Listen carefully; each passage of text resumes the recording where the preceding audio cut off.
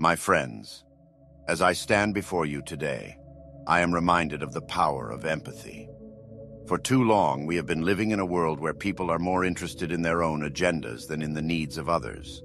But I tell you, empathy is the key to unlocking a world of peace and understanding. Empathy is not just about feeling sorry for someone. It's about truly understanding their perspective, their struggles, and their joys. It's about putting yourself in their shoes and seeing the world through their eyes.